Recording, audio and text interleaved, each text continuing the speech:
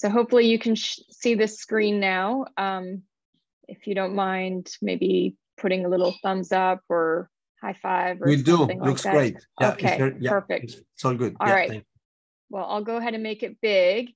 And I will try to go through this a little bit quickly. I do have a lot of slides and a lot to cover, but you know, I realize it's already getting late. So if you do need to leave, I won't be offended, but hopefully you can stick around. So I'm going to just start off talking a little bit about vitamin E, and then we'll talk about some diseases. But then the primary focus of this talk is going to be about dietary vitamin E and selenium. So just to give a little bit of a review about vitamin E and selenium, basically this all comes down to muscle physiology and oxidative stress.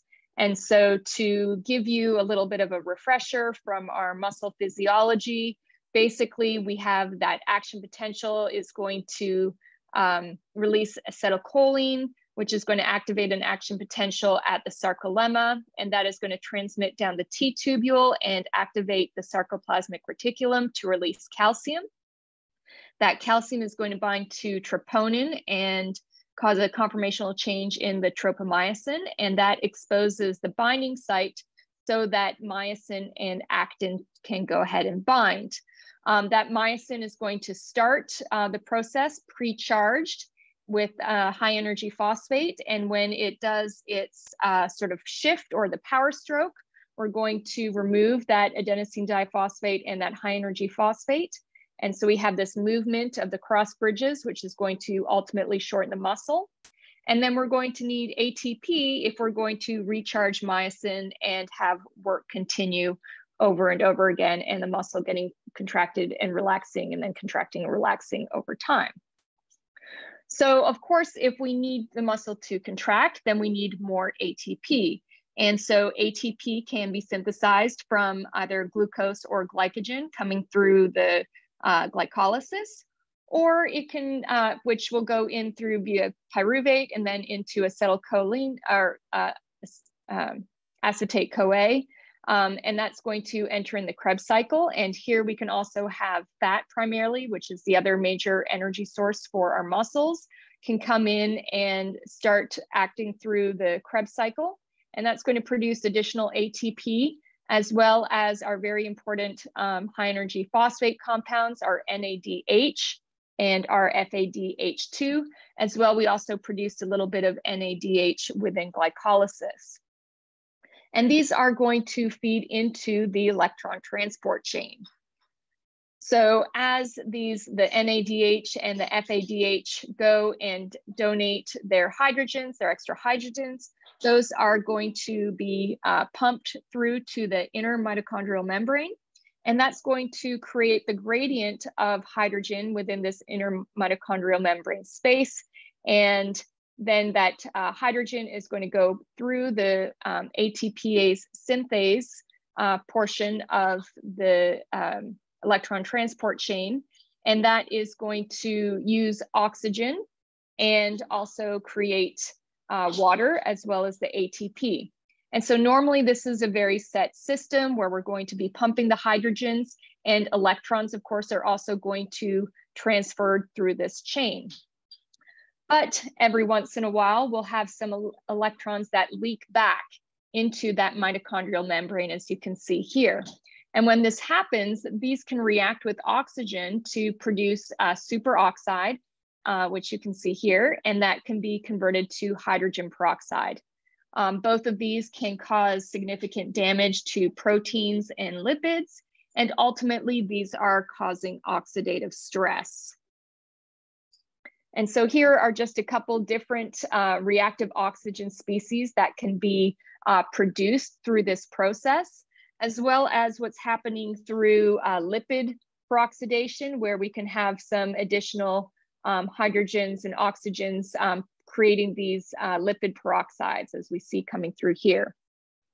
And so these reactive oxygen species can ultimately cause some damage to the cells and ultimately to DNA, and that can lead to all kinds of various disease processes. And so there have been several studies that have shown that various types of exercise is able to induce oxidative stress.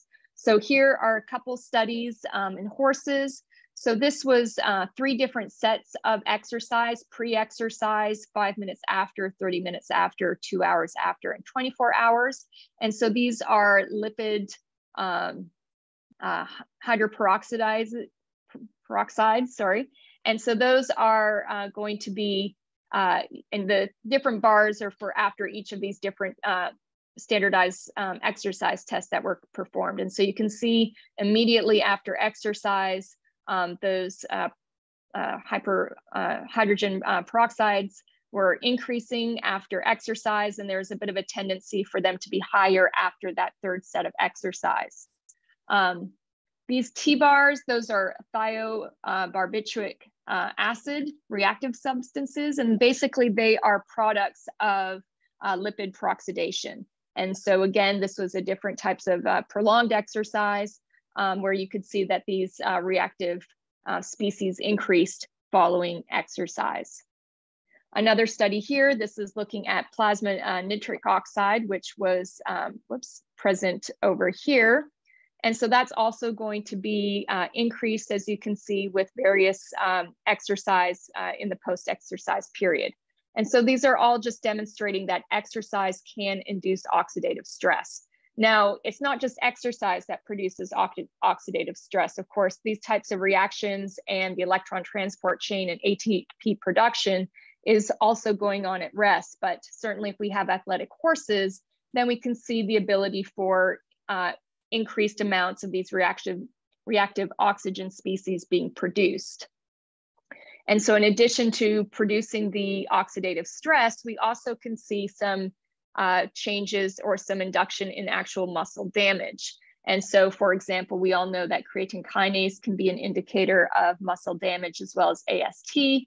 And so we can see this was after a 50-minute exercise bout, and you can see the increases in AST as well as creatine kinase after exercise compared to what would be a normal range. And then this was in endurance horses, either 70 or 100-kilometer endurance rides. And so you can see here that the horses that were able to finish, you can see that that AST activity was quite high in those horses, especially compared to sort of at the start of exercise. So basically, we're starting to see and realize that oxidative stress is induced by exercise, and it can be induced by speed, and it's going to be affected by the various levels of intensity, jumping exercise. Pretty much all types of equine activity at high intensity is able to induce oxidative stress. We also know that there could be some influence of age as well, with older horses naturally showing some higher levels of oxidative stress. And we also might see some differences based on gender. There were a couple studies that were perhaps less conclusive, but did suggest that female horses had a little bit more oxidative stress than geldings. Now, I want to point out that oxidative stress isn't always a bad thing. It is important to actually trigger muscle development, which is part of what we want with our athletes. But we have to make sure that we keep it in balance. And so this is the role of our antioxidants. So of course, we have some kind of stable chemical within the body. We're going to have it be oxidized by some of these free radicals and produce these various free radicals and reactive oxygen species. And then we have an antioxidant that basically goes and restabilizes these different chemicals. And so these figures are just showing a couple of the different ways that some of our very common antioxidants work. So in this slide, we're showing how selenium works. It's going to work with the enzyme glutathione peroxidase, which is basically going to take these peroxides and convert them back into water. Also, if these peroxides were not stabilized by the glutathione peroxidase, we would have additional free radicals, and vitamin E is very important in neutralizing these free radicals. And so if we have these systems unchecked, we're going to have this oxidative stress and cellular damage. But if we have plenty of selenium and vitamin E, we wind up having less cellular damage. I also want to point out that selenium and vitamin E don't only work alone. Vitamin C and beta carotene are both important antioxidants for the horse. Vitamin C is a little bit interesting because horses technically don't have a dietary need for vitamin C because they are able to synthesize it on their own in their liver. However, many older horses are supplemented with additional vitamin C, and that's because there was one study that came out probably in the early 90s now, maybe it was even the late 80s, that showed that older horses had lower vitamin C status. And we don't know if that's because the vitamin C was used quicker and so there was less of it available, or perhaps a horse was unable to synthesize it as well as they got older. So if you're looking at feeds for older horses, you will see that vitamin C has been added. There's also some research to suggest that you don't necessarily want to add vitamin C to diets of horses who already are, presumably still able to produce vitamin C, because it might stop them from being able to produce it, and then you'd always have to provide vitamin C in their diet. Beta carotene, of course, is a precursor to vitamin A, but beta carotene itself is a very good antioxidant as well. But of course, we are going to focus on our vitamin E and selenium. And so again, ideally, we have a situation where any of our reactive oxygen species, our oxidative stress, is being held in balance with the antioxidants that we're providing for in the horse's diet. But when we do have a mismatch between the amount of antioxidants and the reactive oxygen species, then this is when we do have indeed oxidative stress, and that can lead to disease. So let's talk about vitamin E and selenium and some of the diseases that we do see associated with these. And so you probably all know more than I do about these. And a very good couple of sources, of course, would be Dr. Valberg's lab in Minnesota, and then also Dr. Fino from University of California, Davis. But there are a few different muscle disorders in particular that are associated with potentially lower intakes of vitamin E and selenium. And of course, one that's fairly well recognized and has been for a while is nutritional myodegeneration, and this is better known as white muscle disease. And this is a disease that we see primarily in our growing foals, and we do know that it is a result of having deficient selenium and likely deficient vitamin E in their diets. Now these horses, when you're going and doing some clinical work on them and doing some blood testing perhaps, typically we are going to see relatively low whole blood selenium and or low vitamin A, the alpha tocopherol. And many of these horses, however, if you do realize that they are low in selenium and vitamin E, they don't always respond to dietary treatment. And this is in particular because these are relatively young horses, and this is sort of the first muscle that they're actually developing. And if it's not being formed properly, then it might be a lifelong condition or result in euthanasia. Another disorder that we see in primarily our younger horses is the neuroaxonal dystrophy, or ENAD, or equine degenerative myoencephalopathy, or EDM. Now, these are actually two closely related diseases, but they are associated with nerve damage that we see. And again, this is going to be something that we see primarily in our younger horses.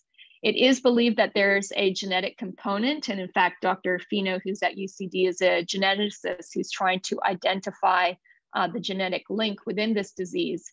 However, it is also believed that these conditions are also associated with low vitamin E, because when we analyze their blood, they do tend to be a little bit low.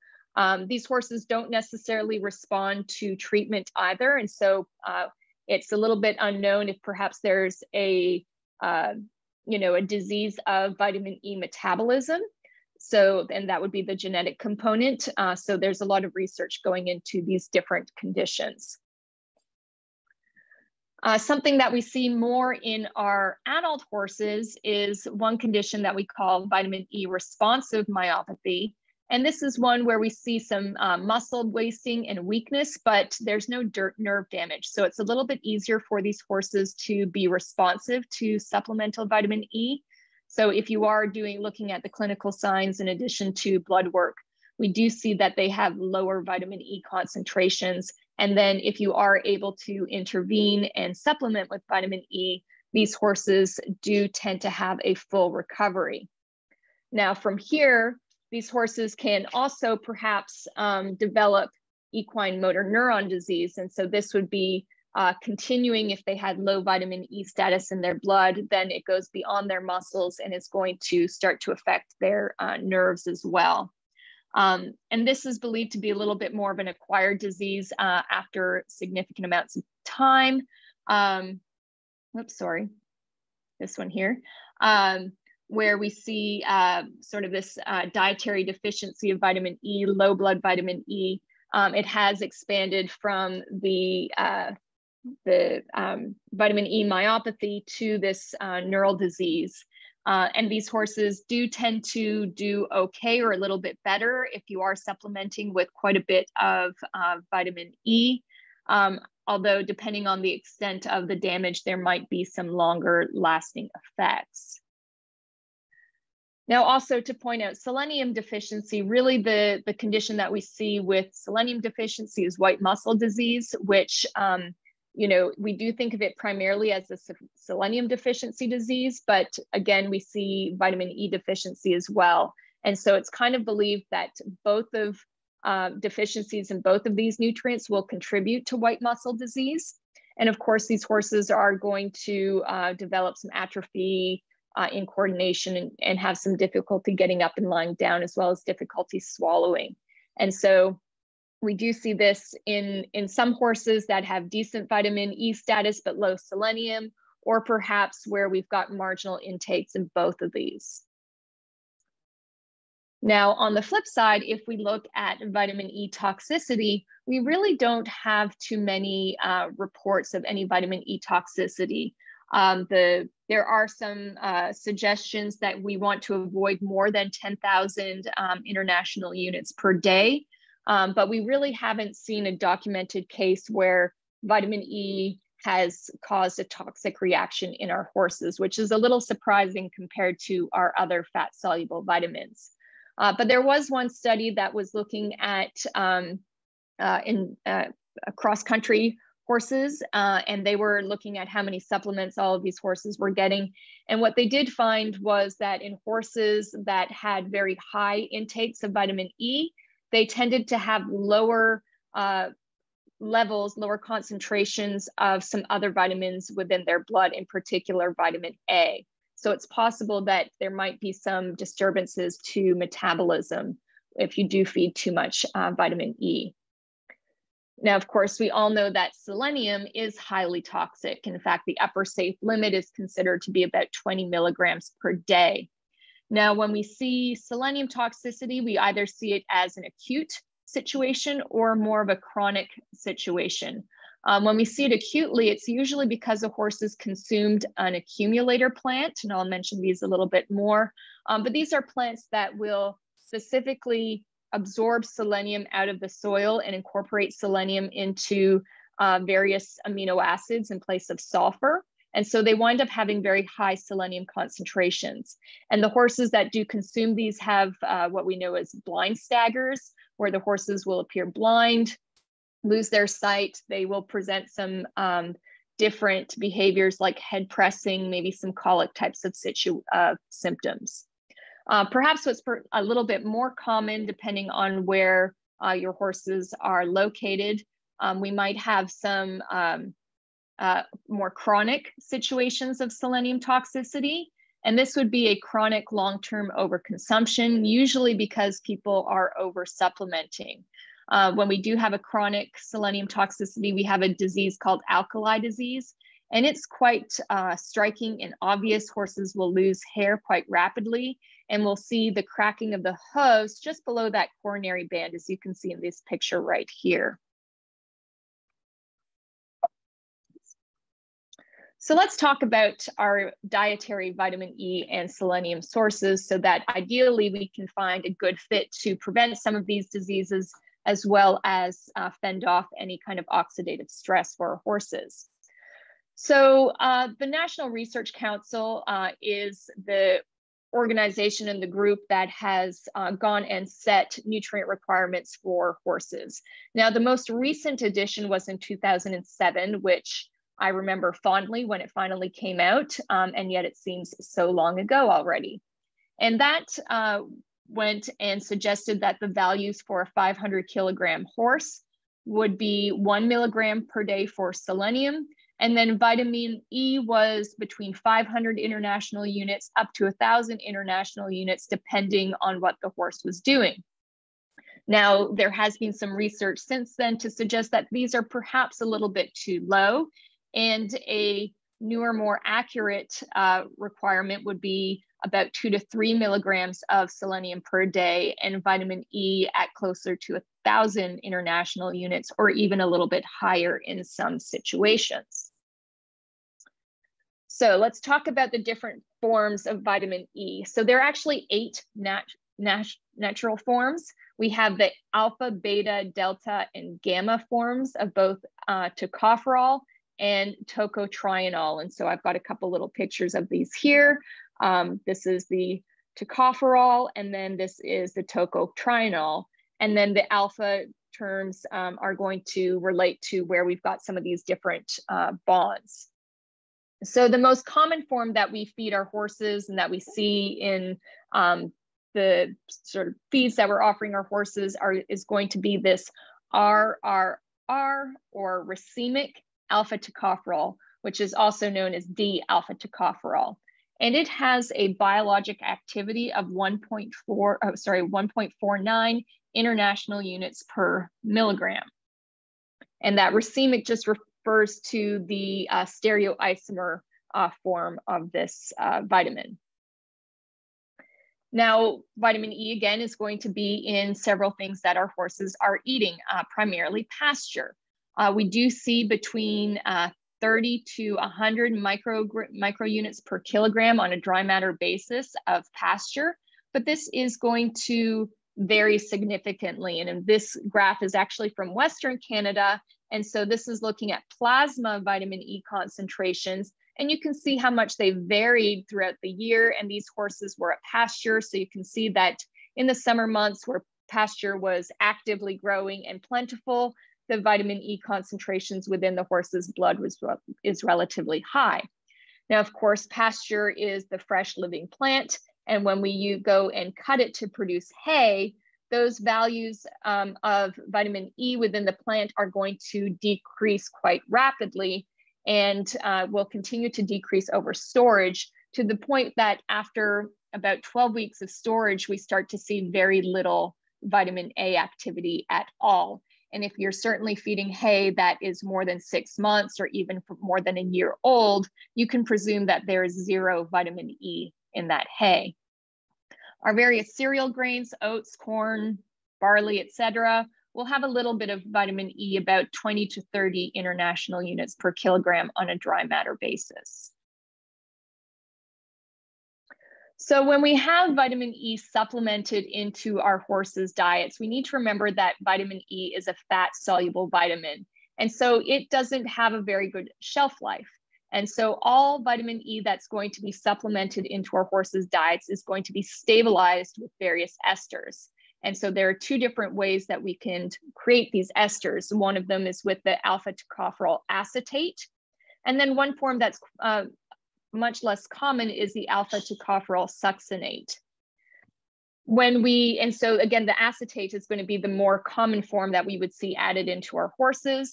And we can have a natural source. So that would be, again, the RRR or the D alpha tocopherol acetate. And it's got a biologic activity that's a little bit lower than the initial alpha tocopherol. We can also have a synthetic source, which is a little bit slightly different in its formation. And it has a biologic activity of 1 microunits per milligram. And so again, these are either written as D or DL. So as you're looking at the ingredients of the different feeds or supplements, you can start to tell if it's natural source versus synthetic source. And again, we can have the same for our succinate, both the natural and synthetic source, although they're far less common that you will see in our equine diets. We can also produce a water-soluble format of vitamin E. And so this is taking the natural form, that D-alpha tocopherol acetate, but going and taking it so that it is water-soluble. And that actually increases its biologic activity. And so this is a graph showing relative bioactivity for a 500,000 IU dose of vitamin E.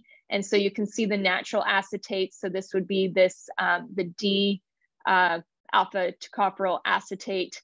And then this would be the natural alcohol. And we can see this one product here, the Nano E, which is a brand name that is the water soluble vitamin E supplement. It's still a natural form of the vitamin, but they've just gone and sort of created these micelles formation to make it water soluble. So it does actually have a slightly higher biologic activity. And this was another study where these different forms were fed to horses. And so there was a control, the acetate format, and then this is the water dispersion version, all given 5,000 IUs per day. And you can see very quickly the horses that were fed the water soluble version had very high serum alpha tocopherol concentrations quite quickly. They did go up with the acetate version and they were obviously higher, but the water soluble version was quite a bit more effective.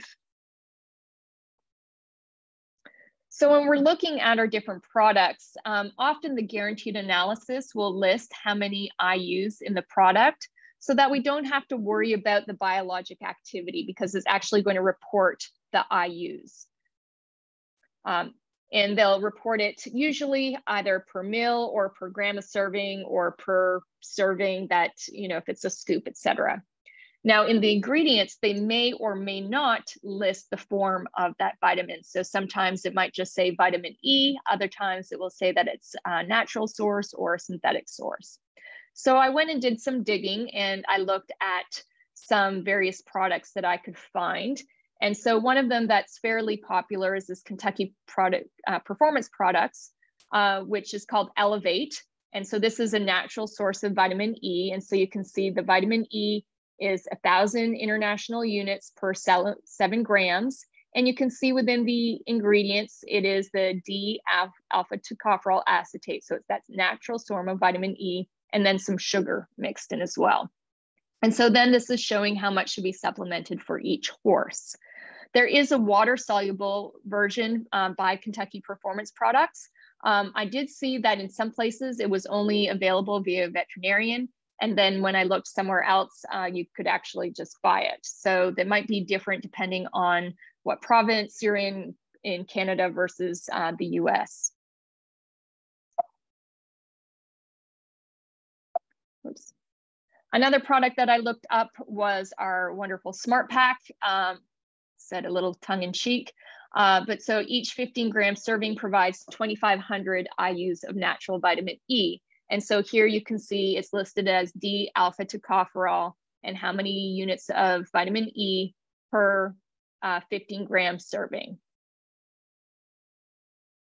Another product, so this was the one that I referred to earlier. So this is Kentucky Equine Research, and this is a water-soluble format. And so it has 250 IUs per milliliter. And so depending, again, how many you wanted to give your horse, then that would decide how many milliliters you'd be giving your horse. And so in the ingredients, it's listed as vitamin E, D-alpha tocopherol. So again, it's telling you what form it is, and it is in this water-soluble form. Now, another product, and there was no favoritism for any of the products. I don't work for anybody other than the university. But so this is one product here that had vitamin E per pound and then per serving or per half ounce. And all this reported was vitamin E supplement. So it didn't indicate if it was a natural source or a synthetic source. And then finally, another one that I found was Equithrive vitamin E. And I apologize, it's a little bit blurry with the writing. So one scoop provides 1,000 international units of vitamin E. And then of course, over here, it's the D-alpha tocopherol acetate. And this one also had some additional essential fatty acids as well. And so you can see the other ingredients were listed there. So I went and said, well, if we wanted to supplement our horse with 2,500 IUs per day, and I apologize, these are in American units because that's where I was looking. So the Elevate, again, these are both the natural vitamin E, then this Kentucky Equine Research Project with the water soluble was a little bit more expensive. The VitaFlex E didn't indicate which form it was. And then the EquiThrive, which had the natural vitamin E plus the omegas. And you can see that the Smart Pack was actually the cheapest, and the water soluble product was a little bit more expensive. But if you're getting more bang for your buck in terms of its bioavailability, then that might be worth it, particularly if you've got a horse that has a perhaps critical condition. In terms of various feeds that you might go and purchase, commercial feeds, again, if you're looking at American feeds versus Canadian feeds expressed in IUs per kilogram or IU per pound, this is going to be listed, again, I apologize for the font size. So this has 500 IUs per pound, and this one has 150 IUs per pound. Of course, that's all going to depend on the serving size. So is your horse eating 5 to 10 pounds of the feed, or is it only eating 1 pound of the food? Then that is going to influence, of course, how much vitamin E they're getting. So I did go and look up some Canadian products. So the Equilibrium from Purina, this had 1,000 IU per kilogram. And for the average horse, the feeding rate was about 0.555 kilograms per day. And so that would have generated 555 international units in that serving. One that was more designed to be fed in higher amounts. So of course, this equalizer is more of what we would call a, not quite a balancer product, but intended to be fed more for a maintenance type of horse without a whole lot of energy. Meanwhile, the Evolution Elite would be a little bit more for an active type of horse where you might be feeding up to 2.5 kilograms of it. And so it's 300 international units per kilogram would give that horse 750 international units. And also it said vitamin E as opposed to what form of vitamin E. And I believe it did that also for the Equilibrium. So it didn't actually indicate what form of vitamin E. And what I couldn't find out if that is a difference from AFCO labeling in the US and the Canadian food officials in Canada, if it's required to indicate the specific form, or sometimes the regulations for feeds versus supplements might be a little bit different. And so if you're actually feeding a vitamin E supplement purely for that form, then that might be more likely to include the form of that vitamin within it. So there was a nice study that was done a couple years ago where horses were looked at whether or not they had pasture and no pasture, and then also if they had additional vitamin E added to them. And so this graph over here on the left is horses that had no pasture whatsoever. And 59 of these horses did not have any added vitamin E or what was suggested to be insufficient vitamin E. And then these horses had synthetic vitamin E. These horses had natural vitamin E. And then 12 horses had both natural and synthetic forms of vitamin E. And then this is looking at the vitamin E concentrations within the blood. And typically we like to see, around 2 micrograms per mil. And certainly the horses that had some vitamin E added into their diet specifically had higher levels of that plasma alpha tocopherol. Now over here, we had 2 groups of horses that did not have any vitamin E or had insufficient vitamin E added into their feeds.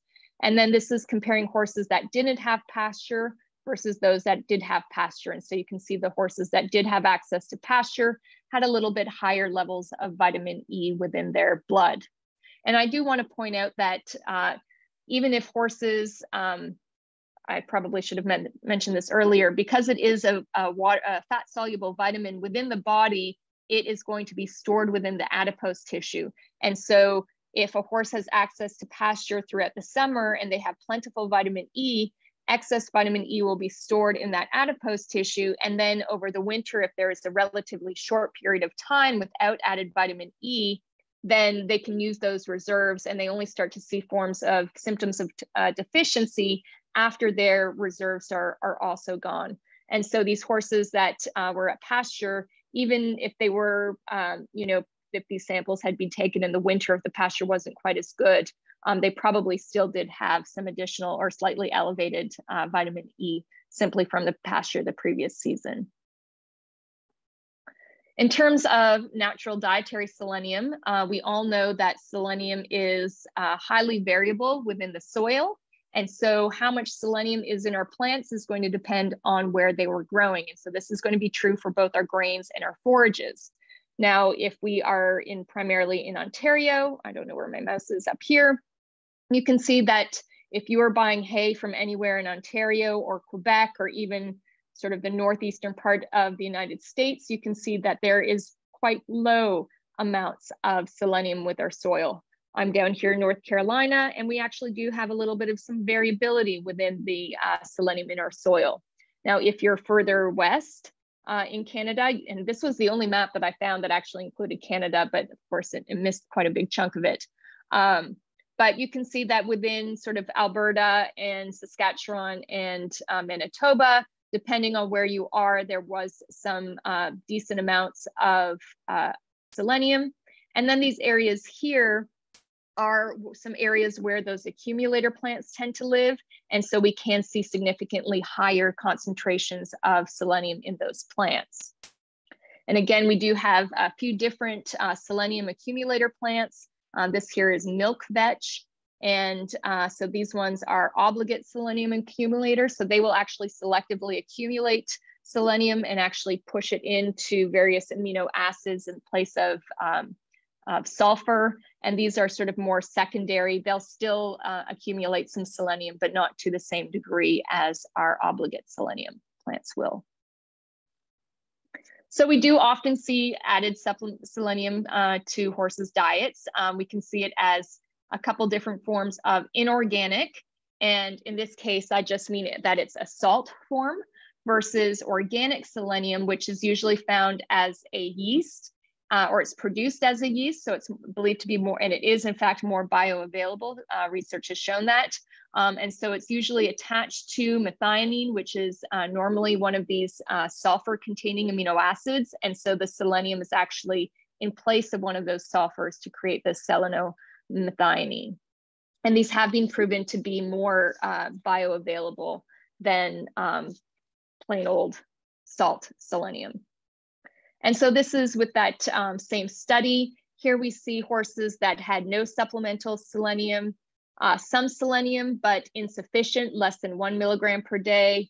These were horses that had the sodium selenium. So these were actually found in salt blocks. And then we had horses that had the organic selenium here. Where's my mouse? Right here. And then we had horses that had a salt block and the organic form. And so you can see that whenever horses were fed primarily the organic form, the selenium methionine, you can see that they had significantly higher concentrations of selenium within their blood. These two lines are kind of showing where sort of marginal to low levels would be in the blood. Personally, I don't like having selenium added to salt blocks that would be available free choice, because selenium can be toxic, and there are some horses that like the taste of sodium. They would potentially consume too much of it. So I am not a fan of free choice selenium in a salt block, but certainly if the salt form is added to a feed or added in manually in known amounts per day, then that's okay. But many different commercial feeds have the selenium methionine, the yeast form of it, added to their feeds as well. So how do we know what is in our feeds? Vitamin E, there are very few places that will go and analyze for vitamin E. It's not as common as you might test your feed for protein or various starches, but Eurofins will test for vitamin E. Last time I checked, it was about $110 per test, so a little bit pricey. Selenium is also not typically included in a regular feed analysis, but if you go, Equianalytical is a pretty common lab that will send most of our samples for. It's in Cornell, or at Cornell in Ithaca, and it's $52 to measure specifically selenium. And I was able to find out that the animal health lab at Guelph would also measure selenium in the plants, but I couldn't get a price point for that. So we could go ahead and test the feeds, and then we can do a little bit of math. So if a horse eats 10 kilograms of hay with 3 kilograms of Purina Evolution, and the hay has 10 international units per kilogram of vitamin E and 0.08 milligrams per kilogram selenium, and the grain has got 500 international units per kilogram of vitamin E and 0.4 milligrams per kilogram of selenium, we can go and add up all of the vitamin E that they're getting from both the hay and the grain, and we can add up the selenium that they're getting from both of those sources, and we can see that these horses would be getting, or this horse, for example, would be consuming 1,600 IUs per day of vitamin E and 2 milligrams of selenium. We can also test the horse. Now, as a nutritionist, I always prefer to look at the diet, but as we do know, there are some horses that even if you provide them with plentiful vitamin E, they might still have some muscular disorders. And so it is relatively common to go and test the horse. And we do like to look at the serum or the serum samples. So be sure to use one of the tubes that don't have the anticoagulant added to them. It is analyzed. You can do it at Guelph as well as Cornell. And then depending on where you're looking at your reports, is either going to be reported in micrograms per deciliter or micrograms per milliliter. And then you'll see that those units are just sort of shifted. Ideally, working horses should be ideally closer to 6, but again, you'll see most horses are sort of in that 2 to 3 microgram per mil range. But if you have a very hardworking horse, then you could certainly try to increase it to get it a little bit higher. And it is possible to increase by adding 10,000 IUs per day for 2 weeks. And then you can give 7,000 IUs per day for 2 weeks. And then you can go ahead and retest. So if you did have a horse that you thought might have been marginal, you could go in and test them initially, put them on some added vitamin E, and then retest and make sure that they are actually responding to that dietary vitamin E. In terms of selenium, we want to look at whole blood because those red blood cells are also going to have that activity for the glutathione peroxidase. And so you can use EDTA or heparin tubes. Again, we can measure this at both Cornell and Guelph. And an ideal range would be about 140 to 160 nanograms per milliliter. And then if it's, and it might be a little bit lower in our foals. And so if you do find that they're a little bit low, then you can go and add 3 milligrams per day and then retest. There have been cases where people wanted to actually do liver biopsies, and certainly for some research projects that's been done. And so just for your own information, 1.2 to 2 micrograms per gram of liver dry weight.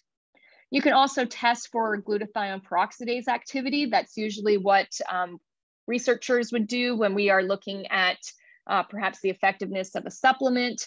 We would be going and adding selenium and then going and measuring not just whole blood, but then also trying to see if it's impacting the antioxidant status of the horse. So now what about going above and beyond? Are there additional health benefits if we really start to get into higher amounts? And will health and performance be enhanced if we supplement above the requirements? And so I always want to sort of come back to this where healthiness, is only going to go up to a certain level. And if these are the nutrient intakes, so if this is vitamin E or for selenium, we do have this range for different types of horses. And so some horses, this might be perfectly sufficient. Other horses, this might be what they need. And as soon as you go beyond that for a particular horse, it's going to be wasteful. And so if you are feeding too much selenium, then is it coming out in the feces and not being absorbed, or is it going and being excreted, and potentially for some of our nutrients, and so for example, selenium can in fact cause some levels of toxicity, because once it's in the body, it's a little bit harder to get rid of selenium.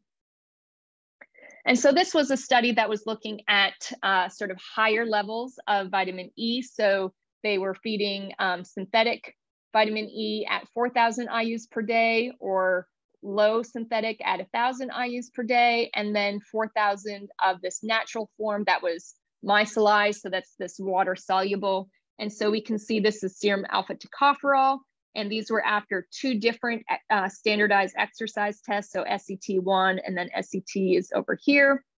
And so we can see this is the serum alpha tocopherol with the natural form. This water soluble is the black bars, and you can see that these increase both over time, and with both of these, they sort of stayed high even with the exercise tests.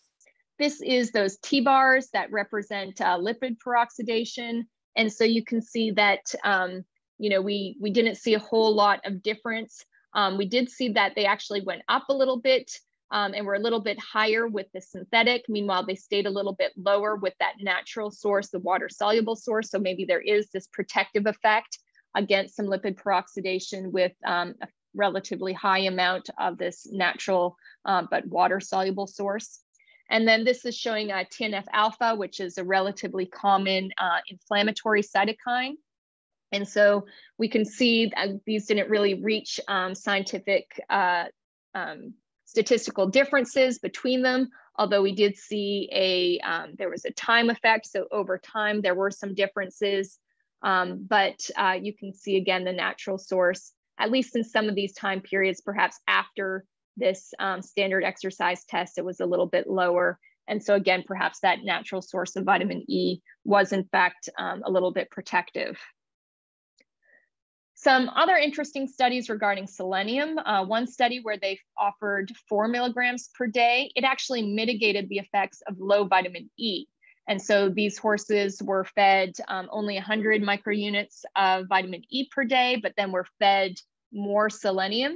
And they actually had some sort of improvements in terms of mitochondrial capacity and less impairment as a response of oxidative stress.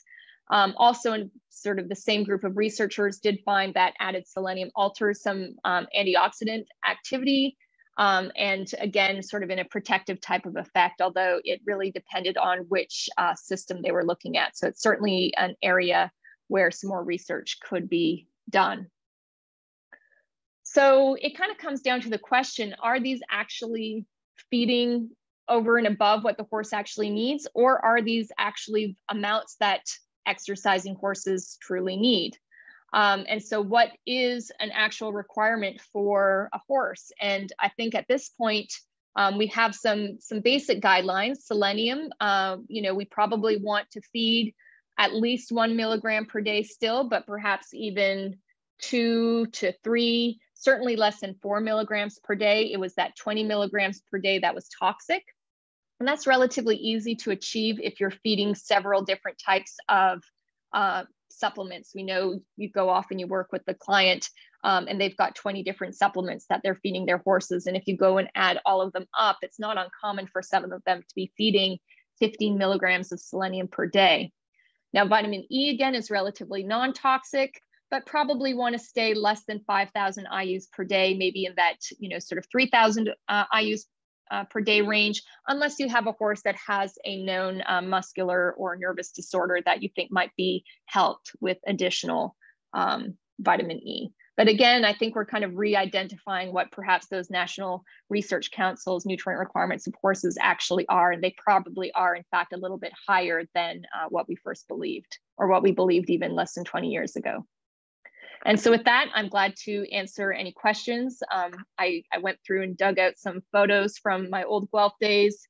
You might recognize the treadmill room. I think it's all being redone over there in the vet school. And then this was one of the labs over at the Equine Research Center.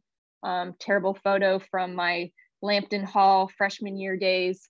And then my house on Gordon Street that I lived in for my fun part of my undergraduate days. So I'm glad to answer any questions if you've got them. Well, thank you very much for a very complete physiology to the clinical picture lecture on these very important vitamin and minerals, especially in this part of the world. I am, first of all, very grateful for your patience and waiting and all these glitches with technology, and apologies. I want to justify myself, but I won't do it. I just, it just happened. And thank you to our wonderful veterinarians in the chat or in the webinar for being patient and being here, and many known names. And I'm very happy to see people, like long friends, Rudy and Dr. Bell and Stephanie, etc. Stephanie Wellham has I guess I'm going to read exactly what she said. Said, for easy keeping horses on a forage-based diet and no minimal added fat, if I am recommending the owner supplement vitamin E, should I also have them add a fat source to the meal? And if so, how much? Thank you. Well, yeah, so that's a great question. So there is going to be some fat. So even forages will have a little bit of fat. And so that's believed to be enough to carry the fat soluble vitamins across. And certainly if you have an easy keeping horse, you don't want to necessarily add a whole lot of fat, because then that would increase their calorie intake. If you were concerned, if you did have a horse that perhaps might be marginal in terms of blood concentrations, then maybe that would be the opportunity to go and find the water soluble form. Great. More questions from you guys? Otherwise, I will start with some, but I'm sure there will be more questions for some people in the webinar.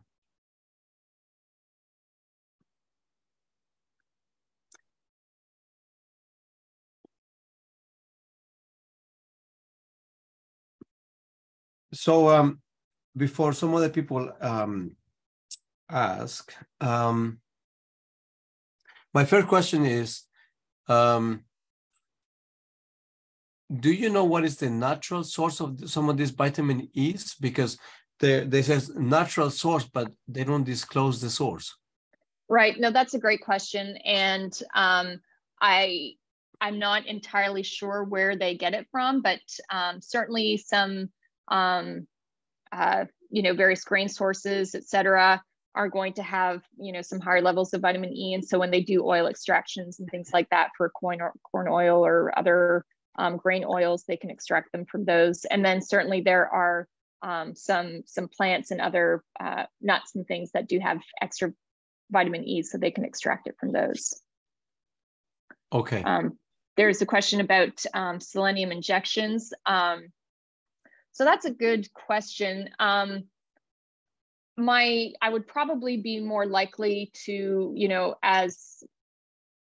as part of the mare, as you're, working with the vaccinations and things like that to get her ready for parturition, I would certainly be looking at her diet and making sure that she has sufficient vitamin E and selenium in her diet.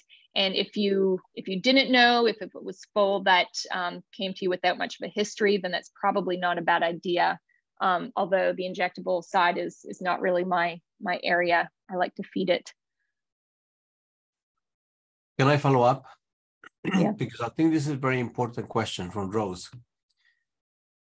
We see, Shannon, a lot of falls that you don't necessarily see the full Y muscle or your typical Y muscle disease fall, but you see weakness. Particularly, we see some falls that they can, for example, not nurse well, or they that they will inhale. There's a paper from, I'm sure you've seen it from Ohio State, the Ohio State University, right?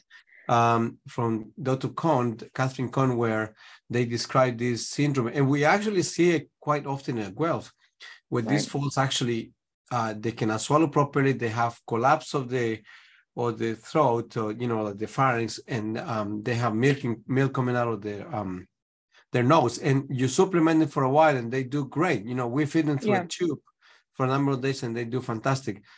And I guess my follow-up question is that I see your concern about overdoing the selenium, but we're in a very soil poor selenium area around the Great Lakes, as you know. Yes. So please enlighten me and the people in the chat, because we tend to say, you know, and these falls are really low when we measure. I can show you the data. They are like in really low levels when they come to the clinic. Right. Yeah. So, you know, I know it is low in low in the soil, so it's going to be low in all of the feeds that are from here. And so yeah, again, if you are supplementing a commercial feed at, well, so one of the, you know, when you're looking at your commercial feeds that you're probably feeding your brood mares, they, you know, it'll have, however, you know, how many milligrams per kilogram of feed, but it also says how much of that feed you're supposed to be giving. And I think a big problem is that people don't always feed the amounts that they're supposed to be giving. And so then that's not accounting for, you know, what should be in the diet. And so most of the feeds that are designed for, you know, in Ontario, for example, they are going to have sufficient selenium added to them as long as you're feeding the correct amount. And so if people aren't feeding the correct amount, which tends to be fairly common, then going and either adding more in the diet or going and giving an injection can be sort of a quick and an easy route, and isn't, you know, I don't discredit it. It's certainly, you know, a very powerful option to do that. Of course, I would always just be trying to feed the mare better before that, but. Yeah, no, absolutely. Yeah. But, you know, like anyway, I'm going to use colostrum as an example. And this is what I said to the student, you know, even if you think that the colostrum is good quality, even if you think that the foal drinks it all, just don't assume that it was all absorbed. You should always measure it. And I'm just asking you because, you know, should we presume that because of the mare is having the right diet, etc., that she's going to be having enough circulating level for herself and from the baby to, and you know, I love to hear your thoughts about that. Yeah, well, so I do think there was one study when I was in grad school in Kentucky. Kristen Janicki did a nice work where they were feeding either the inorganic or the organic yeast form of selenium to the mares. And they were able to, in fact, increase the mare's selenium content, the selenium content in the milk, the selenium status of the foals, as well as those foals had higher levels of passive transfer too. So I think it is something that should be looked at. Right. As, you know, yeah. Yeah, absolutely. Are there any other questions, please, from the participants? Kelly, you should ask something from up north. You can unmute yourself if you like. Stephanie Wellham asks again, would those same selenium 2 or 3 milligrams per day and vitamin E 1,000 to 5,000 units per day nutritional recommendations be used during the pregnancy and lactation as well? Yes. So if you go into like the NRC and actually look at what the requirements are for during pregnancy, they do stay the same all the way through to, so I think there's a little bit of a higher level so selenium actually stays the same in terms of the current NRC requirements. And so again, I think those are probably a little bit low when you've got the mare going into lactating. I'm just pulling this up right now. The selenium concentrations or the selenium requirements are the same, but it does increase those IUs up to 1,000 for the vitamin E. So again, if we are talking about a pregnant mare, then yes, I would be increasing those, certainly the 2 to 3 milligrams per day, And then, yeah, I would probably be looking at probably 2,000 microunits per day.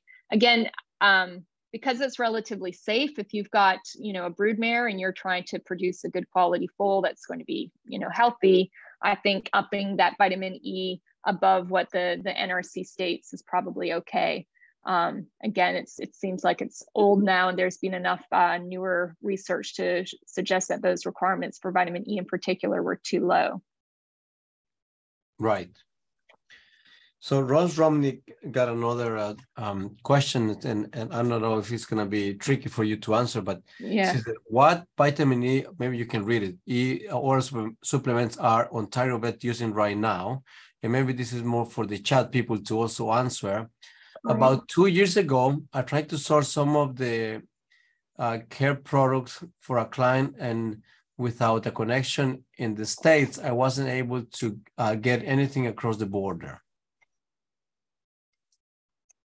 So yeah, so I'm not sure about that. I thought the Kentucky Performance Products was available to go and feed. I know there's also the Mad Barn is sort of one of the newer nutrition companies, and it has a couple of different vitamin E supplements. I'm trying to find which their products are right now. And again, not wanting to say one product versus next. And then Green Hawk, I guess, would be the other place. I am fairly certain that Green Hawk, you can get it. And Stephanie answers, I have clients buy Kentucky Performance Products, water soluble E-feed stores, Sharpies, and others. Yeah. So Sharps are around here, of course. Yeah. Elevate Maintenance Power also at feed stores. So it looks like it's available. Rose?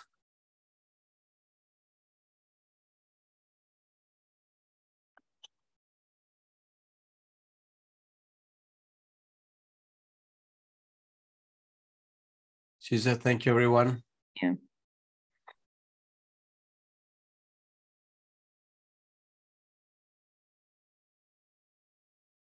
Yeah, that's great. That again, I kind of tried to look some up for where I could buy it online here, but it was just kind of sent me to the main website. So yeah, for Rose and everybody else, I'm fairly certain that you can get them. I think you know,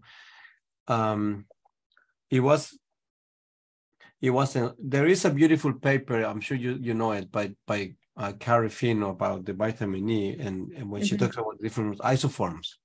And she presented an ICVIM, and it was quite enlightening for me as well, and especially about the RRR forms. And I think that's what we need to be fairly aware of.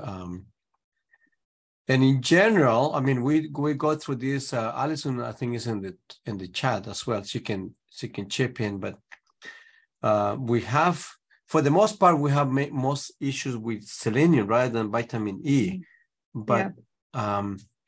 But of course, it wouldn't hurt. You know, it's a great antioxidant, and why not? And I think that's you know,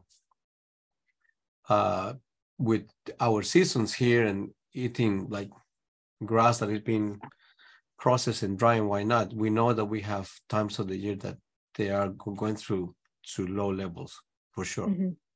Yeah. Well, and I think, you know, you mentioned the different bioavailabilities. So there was the one study which was kind of surprising because they were all giving the same amount of,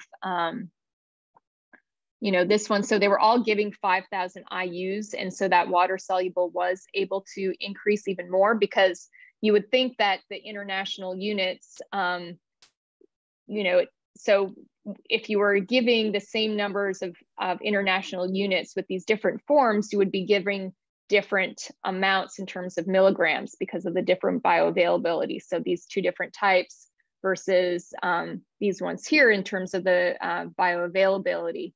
And so even though this water soluble form technically has the same bioavailability as the natural source, which was back up here, somehow the water soluble was even better than the natural source. So Again, if you are sort of concerned about it, then that water soluble source might be even better. Right. Mm-hmm. Mm-hmm. Stephanie put something in the chat, tangent, but interested in the increase in vitamin C requirements for seniors. Is there a clinical pathology check to determine if you should supplement? First question, or clinical concerns or guidelines to just supplement for seniors? Easy keeper and only getting a ration balancer and not a senior feed? Thanks. Yeah, so that's a great question. So because vitamin C is not technically a vitamin for horses, there are no actual requirements for it. So, you know, I'm sure there's tests that you can do to look at the proper levels of ascorbic acid within the blood. But from a nutritional standpoint, you know, we don't even know what a senior horse requires in terms of amount per day versus, you know, the average horse. So I would probably suggest that if you are feeding a senior horse, well, depending on the ration balancer, there are quite a few feeds that also have added ascorbic acid as well now, even if they aren't technically senior feeds. But if you did have an older horse, it probably wouldn't be a bad idea to, you know, look into some of the formulations for supplements that are specifically designed for those older horses so that you can get a little bit of vitamin C in them, or just go and, you know, crush up some of the orange tablets that you used to give your kids. And there has been quite a lot of debate, and as you put it, I think the vitamin C is being reclassified as a hormone rather than a vitamin. And please back me up if you know about that. And whether or not we really need a lot or not. And I think there has been a lot of controversy, especially with COVID as well, as you probably know. With COVID, even ivermectin, you know, is coming into the chat probably. But yeah, I think that's a great topic, but I don't think, thank you for pointing that out. I don't think we have to worry too much about the vitamin C. But, you know, as you pointed out, some of these minerals, we really have to be careful because they can be highly affected by diet and, you know, chelators and things like that. Yeah. Yeah, and vitamin C, can affect iron absorption. And so if people are, for whatever reasons, which is completely unfounded, worried about iron in their horse's diet, you know, if vitamin C is, they're adding that actually can increase iron absorption, and then I wouldn't do that. So.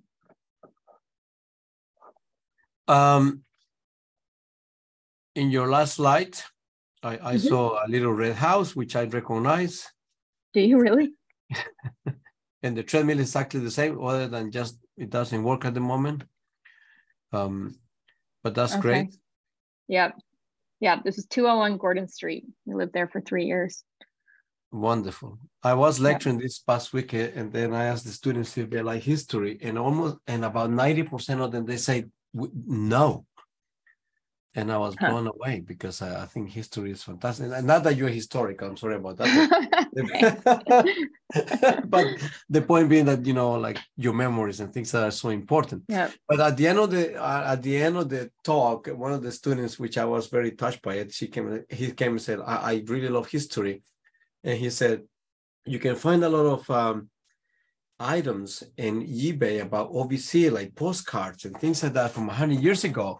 And I actually did and looked, and it was I mean, I'm being a proud OVC, and of course there are many OVC grads and teachers like Dr. Hertig is in the chat and things like that.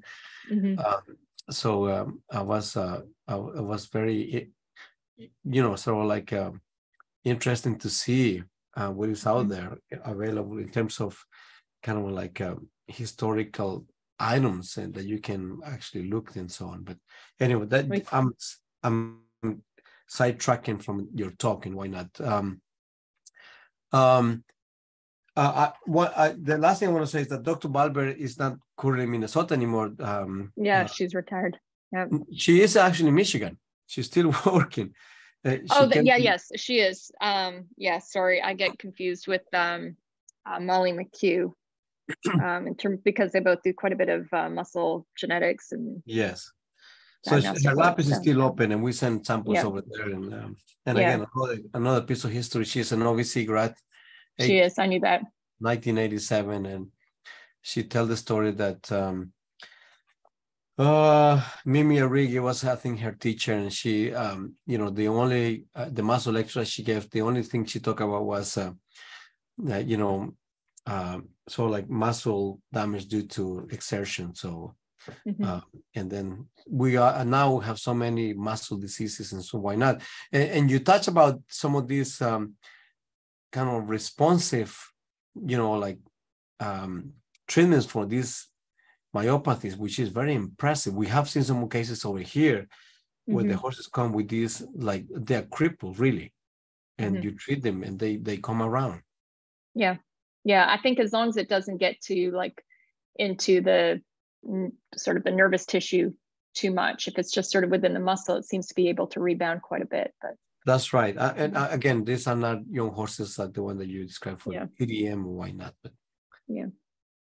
Any other questions, please, feel free. Dr. Wilchi is usually like, ask us. Rudy, don't be shy. Home is cleaner. So, but I will not, it's getting late, but I have to give credit to Shannon that she, somebody here wants to ask something. Raise the hand. Let me, can I unmute you here? So I don't have the power. I'm sorry. That's Tanya, okay. are you still in the chat? Can you? Okay, there you go. Sorry about that. Yeah, no, that's okay. I am on my phone and I hit it by accident, but no, great talk and great presentation.